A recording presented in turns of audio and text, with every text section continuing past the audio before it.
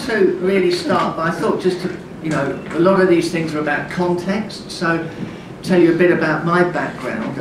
I transitioned in the early to mid 1980s, and at that time I remember going to see a psychiatrist who was quite well known at the time, and I went to St Bernard's Hospital in Ealing. And I grew up in the 50s when it was called the Hanwell Lunatic Asylum. That was the actual name that was on a wall, and I'm hoping that you're all too young to remember that. Can you imagine how pathologising that must have been if somebody's had a breakdown or something? So I remember going there, and his room, and sorry, I've spent the whole coffee break scratching out he and she after Meg's presentation. It all slipped through, I'm sorry.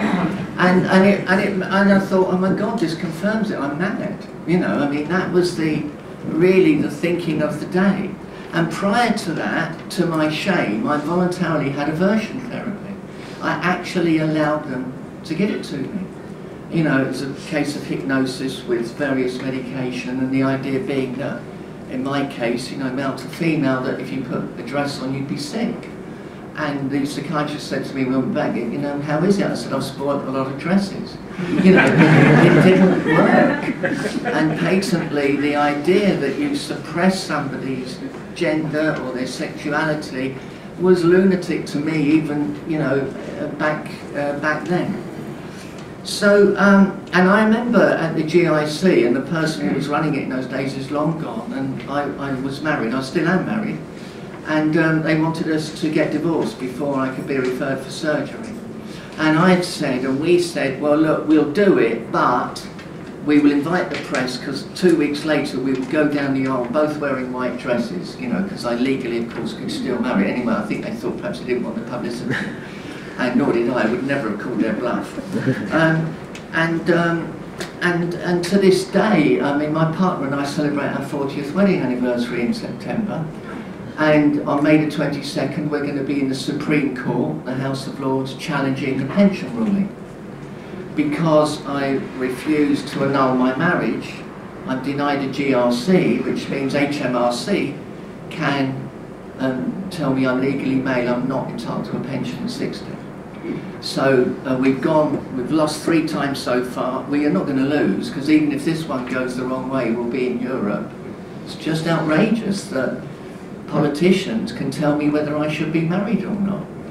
And the GRA is very flawed, I'm afraid, at some levels. I mean, it's a big step forward, but we're getting to that. So I'll move on from that, because anyway, so the marriage was important to me and still is, and I transitioned, you know, within 4 or 5 years I'd had a breakdown. So this amazing woman that I live with has been with me through the whole journey, so why would I want to get divorced? Anyway, I've really come to talk about that. But I think it's useful in context, isn't it, to understand how we get treated when we don't fit whatever people think norm is. And I'm doing a doctorate at the moment on the clinical treatment of gender identities. I think it's vitally important. I'm in practice. I now see, I never did for years, because I trained in 1990. I've got a friend here, where's Diane? She and I trained together back in, when was it, 1989 we began a very torturous course, didn't we? But it was good actually. I then went on to train as a Gestalt therapist, and now I'm a little more integrative these days than I used to be. And in my practice at the minute, I think I've got, in total, because I don't see everybody every week, about 12 people where gender identity is kind of in the field. And 6 of those are children under the age of 16. And interestingly, at the moment, it would change on a week-by-week basis, 5 of them identify as trans boys, and 1 is trans female, you know. And the public always think, of course, that the skewing is the other way round. But if I spoke to you in a month's time, I dare say it would be very different again. You know, it goes up and down. So, and by the way, I do want to explain that slide before everybody screams about all these things like gender dysphoria, trans. It's purely search engine optimization. It's the only reason those words are there, because like it or not, they are the most searched for words. So it's the only reason it's there, just to get out of the way before you start firing darts at me from the back. It's the only reason it's there. So I think for me, get this to work.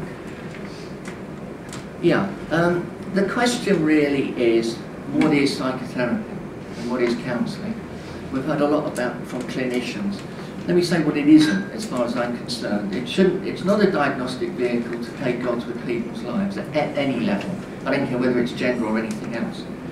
And one of the problems, I think, with clinicians, and I'll include myself, is that we sometimes get obsessed with papers and manuals and research, and we miss the clients.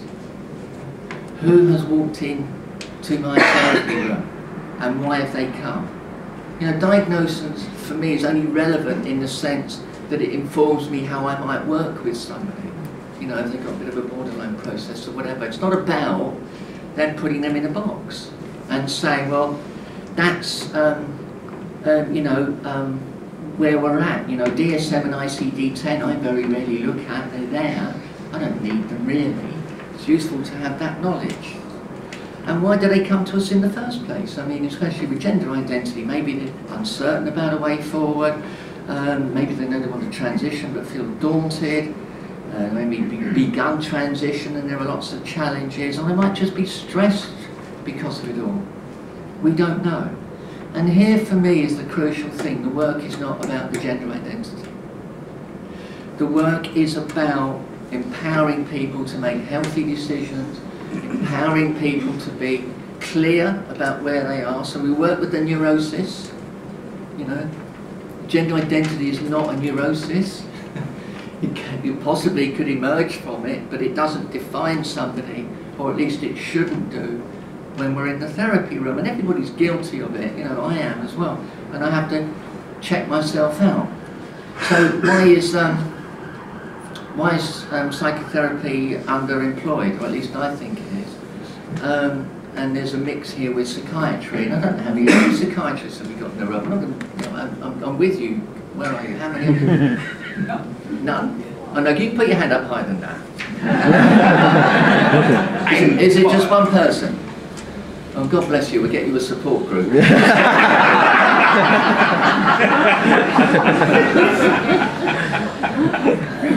it's tough when you're on your own, isn't it? I know the feeling.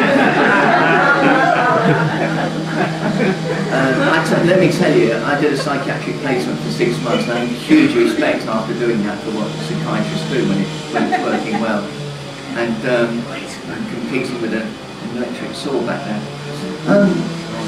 The fact is, though, and this is not a criticism, but knowing what we now know, it's been depathologized, psychiatry would not be leading the process.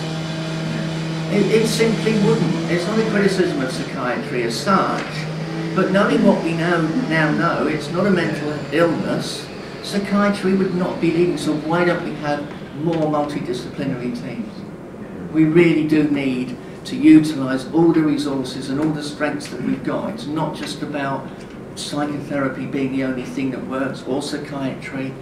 Psychiatrists are very well equipped, and better than I am and everyone else in this room, apart from my friend there, is to, you know, recognise psychosis and so on. Well, we need to do that, but, you know, we're not looking at gender as a mental health issue.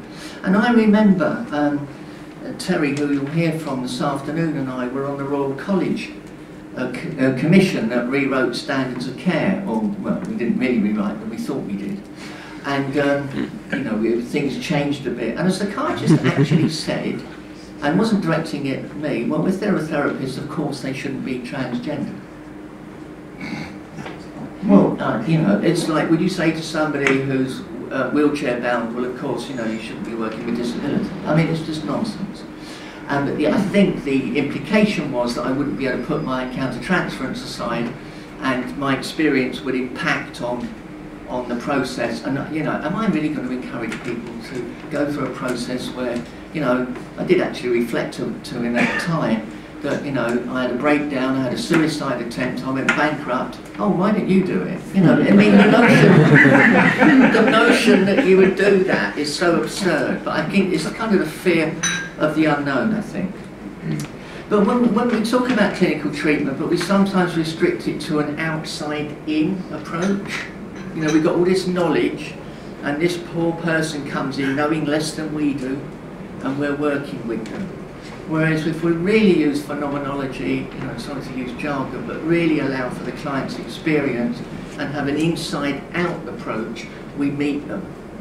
You know, they actually feel that we're meeting them. And I do think, working with this notion of the what is, I mean, I've got Gestalt background, so I'm a bit of a here and now person, but nevertheless, whatever therapy approach is used, it really needs to respect that person's, you know, what's in the room, not what I've read about in a book, what's in the room.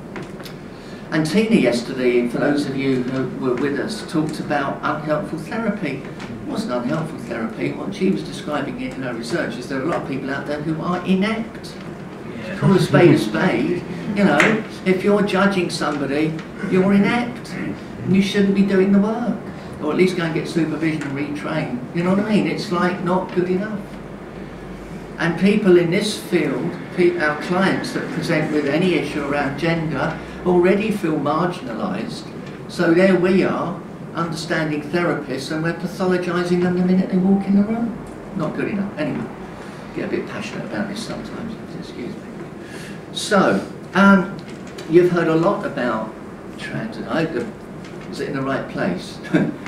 I saw the gingerbread person, by the way, on the line. It's a good point though, isn't it? I think it was Virginia Prince, wasn't it, first said that gender's between my ears and not between my legs. Or at least I think it was her. But what's been interesting, I think, is this emergence, in, probably in the 1990s, of a trans identity.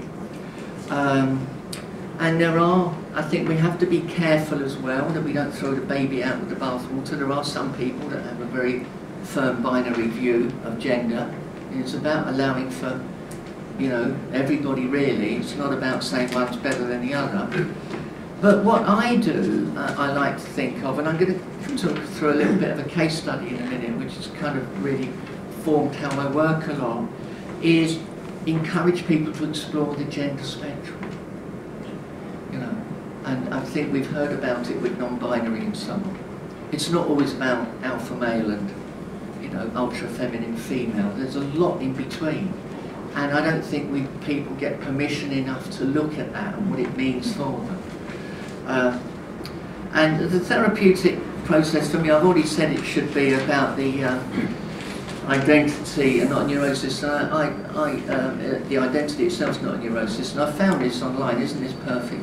This is somebody's vision of the gender spectrum. G.I. Joe, so we know it's American anyway, that'll be in Barbie. And there are 12 of them. When we get, I don't know, maybe sort of right-wing group with 12 disciples, I've no idea, but you know. I'd say that as a Christian, by the way, it's fine. And you know, but interestingly, isn't it? No, it's a good stab, isn't it? But what do we really know about the gender spectrum? And I think, you know, I was really engaged with Meg's presentation about non-binary and, you know, how we can make sure we allow for people to, you know, self-determine. It's not just about the alpha male or Dorothy on the yellow brick road, to stay with the Wizard of Oz theme that Dominic's brought in. It is much more than that. And I've found, and I'll just talk through it now very briefly, and I've changed all the details and the names and everything, but what happened was very interesting for me a few years ago. A person came to see me, and this person you know, appeared and identified themselves as male, but they said they felt that they wanted to be female, but it would be impossible because of their physiology and various other factors that, you know, I think are a bit too specific to mention. And the goal of therapy was, can you help me to come to terms with where I'm at now so that I can survive, because it's really hard. And, you know, because I know that being a female is impossible. And what we did is, we picked through a lot of childhood stuff and so on, and straight away it wasn't really about the gender identity as such. And what happened over a period of time is, you know, and I say we because it was a kind of co-created thing, took some steps along the gender path. You know, and the person had never experienced any form of cross-gender expression at that time, so just going to a safe support group, for example, was a big step.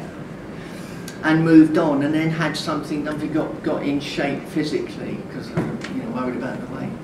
And to cut a long story short, ultimately this person transitioned and had SRS, sexual reassignment surgery, or gender confirmation surgery, whatever. And it was really interesting, and I think what happened, and I'm not saying that I very cleverly, you know, went with this process, it evolved, was that because this huge step, which it seemed impossible, was broken down into bite-sized chunks and could have stopped anywhere. I think that's the key. You know, you can be non-binary, you express yourself, in this person's case, as a woman at the weekend, if that's enough or whatever. And each time they went along, and at the end, they felt so good about themselves, they said, listen, you know, I really need to do this, I don't care what the problems are. And as far as I know, they're living a really happy life. You know, we stop playing God and support somebody where they are. It's a very, very different process. And, you know, that for me was a very big lesson that I'd learned at that point. So, for me, you know, exploring whatever this spectrum is something I think that we should, in my view, encourage people to do. And I always say, and the reason I've called it Journey in Transition is, I think when people think of a transition as a change of gender, it's a massive thing, isn't it? It's too much. Whereas I say, look, you have to take these steps, it's a journey. And who knows where the journey stops? You stop off when you like the look of the station, or where you feel comfortable. Can you say some more about the steps? Say again? Say some more about the steps. Well, I think it's, you know, there's no prescription for it, but as I said, if you think of the two extremes of what society throws up as male and female, who knows where you might feel okay? But you won't know if you never ever go out at the weekend in the opposite gender, lie to people in a gender clinic, have surgery, you know, when you've changed in the toilet, and that doesn't happen often, but it has. Now, it may still be right for somebody, but how do they know what's right?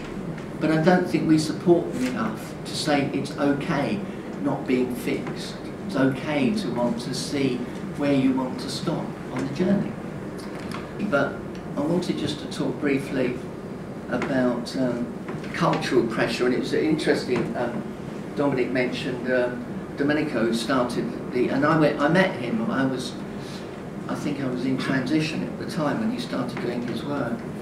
But, you know, we live in a multicultural society, and it's good to just be aware of people's culture and what pressures there might be. I find it horribly, horribly macabre and interesting that countries we've liberated are now more homophobic and more transphobic than they were before we liberated them. I mean, it's just, isn't that awful? And at the same time, you know, it's really interesting to me that that happens. And one of the problems is, and there was a guy came over and he ran safe houses in Iraq a few years ago. And of course, I think most people in the room know that in Iran, sex reassignment surgery is very common because the Ayatollah, when he was running the country, decreed a fatwa, you know, a decree that actually somebody changing their gender was not anti-Islamic. There was nothing in the Quran. However, they had to have surgery before they could express themselves. So they didn't really quite get it, but at least people had an opportunity. And in Iraq, where gay men and particularly and lesbian women were being persecuted, what a lot of them did was cross the border, and one of them would change gender. Now, I don't know what other problems that would have given them, you know, to try and, you know, if your sexuality is that you're attracted to a same-sex relationship, you then changing, you know, it's not a same-sex relationship anymore. But my heart just bleeds for people that feel they have to do that, you know. It's awful.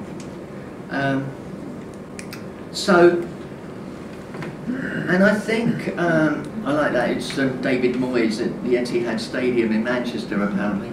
It's a football analogy that most people won't get, but anyway. That's interesting, actually, just to digress.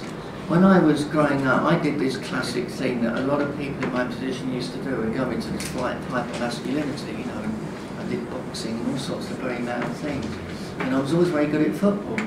and I was on Chelsea's books for a time, and I had a business partner who was a Chelsea season ticket holder, and it destroyed him when he found out 9 years ago. Anyway, and I was at Old Trafford because I lived in Manchester for a long time, and I was sitting at a table, and a woman with 2 children sat down, and she said, "Is your partner not like football?" Because I'm married, I wear a wedding ring, and clearly I didn't think, football was the best place to start describing gender variance, so I just ignored that.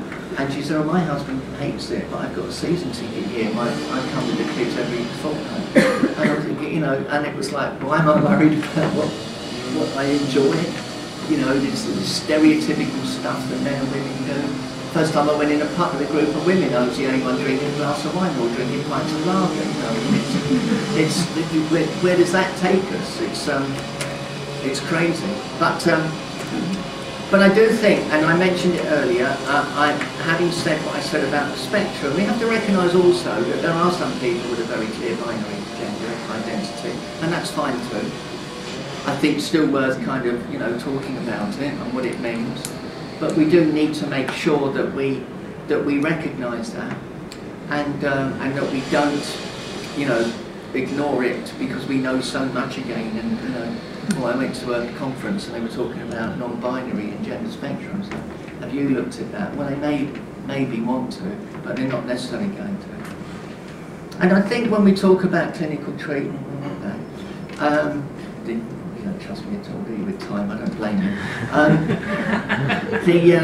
Working with children is interesting because there are very strict protocols in place, and they're quite largely based, if you talk to people like Norman Spack, who was the guy who I've met in Boston who administers puberty blockers, and I know we've got people from the Tavistock here that now do that, now they'll know about this as well. The protocols are quite strict, and they're largely based on what the standards of care are about, the experience from a very early age and so on. And and we know a lot don't change their minds in adolescence, and we know that some do. That's just a reality. So we can sit here being very clear about making sure that young people get medical treatment, and the reality is that it's a very hard call for the clinicians. For me, the results that I've seen with young people on blockers are staggeringly good, but it doesn't mean I don't think that we can just say that turn up at a GP's and be given sweets that are affecting bodily changes. And I think we're all in danger a bit of simplifying it. And I have one of my clients, a young person, is very autistic, it's extreme autism. And with children anyway, I didn't say it, I tend to work with the families. I mean, I might have one-to-one time with the, with the child, but, the family is always involved. And it's really persistent, it's really interesting to see somebody who's just totally, they don't actually question their gender at all. It just is.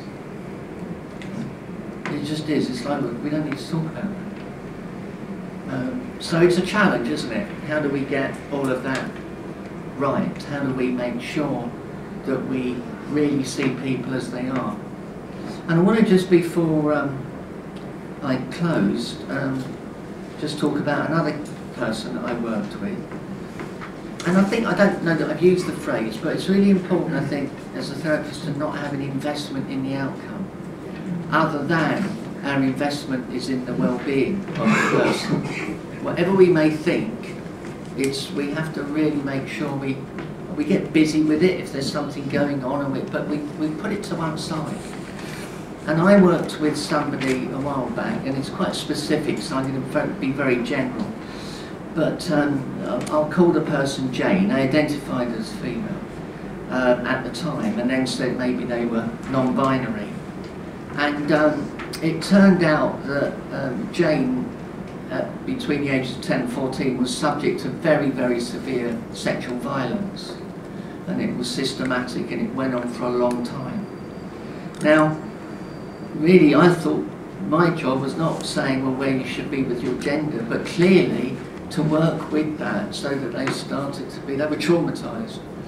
And I actually did some EMDR, I'm licensed to be a eye movement desensitization reprocessing practitioner. I don't use it with gender specifically, but this person had been traumatized. And what happened was, unlike my other client, this person decided that actually maybe changing gender wasn't right for them. But again, if you start with an agenda that says it is or it isn't, I don't think we'd have got to that point. And for them, it was clearly right that they didn't. They were trying to escape from the pain that the body connected with, you know. So it's so subtle, the work that we all do in this field, because we can have our ideas about freedom and so on, and that's right. Ultimately, the client has a right of self-determination, but we have a duty to try and help them be emotionally robust and clear about where they're at. That's our job. It's not to, you know, be an expert in diagnosis. I mean, Dominic tells me off a bit because I often say when I do training, look, you don't have to be an expert in gender. You have to be a good psychotherapist. And that's a bit too simplistic, but there is an element of truth in that, as you heard from Tina's examples. So, you know, they often want the answer, and we don't know it ourselves, but they do deep down. That's the bit I trust. Deep down, I trust that my clients will make good decisions when I've helped them to be emotionally strong. And I just want to leave you with it, because this is very interesting with the binary gender, and it also gives me, I didn't mention that when I didn't show that slide, this is Jade, who a lot of you have seen on the internet at the moment. Lovely kid, and such a great example of a child who's happy in their skin. It's on YouTube if you haven't seen it. I always get a bit uncomfortable, mind you, when children are dragged through the media by their parents.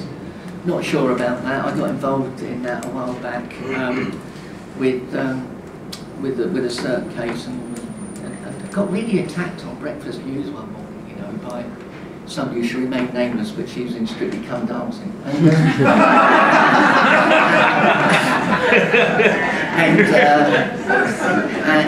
it was like, I got the question, you know, you're there as a clinician, and I get this, so how was it for you? And the eyelids were flashing, you know, and I thought, you wouldn't say that to somebody else. How was it for you? I remember going to a dinner party, because, you know, whenever you change gender, back in when I did it in the 70s, or the 80s rather, got to make yourself even older. You know, we got invited to dinner parties because it was, let's see what the tranny looks like, you know what I mean? And that was what was going on. And this woman said to my partner, I got a bit drunk, and said, I can understand you staying together, but what's it like not having sex? And I said, it's really interesting, nobody ever asks me that, because you become a non-sexualised person when you change gender in the eyes of a lot of people. And she said, no, I hadn't. So how was it for you? So having told her to mix sex and travel, the evening ended quite early because I wasn't about to discuss my sexuality with her. I don't know why I was so private. I mean, I'd been outed all over the place by then, it didn't really matter. And, you know, talking about descriptors, I just thought I'd mention I've written a book, but the point in it's coming out next month, it's only a draft cover, and I've called it Become the Hero or Shero You Were Born to Be. And I've acknowledged Maya Angelou with that, because she devised the term sheroes, because, you know, heroine is a derivative of hero. I know after today I've got to rethink it. It's got to become the person we were born to be.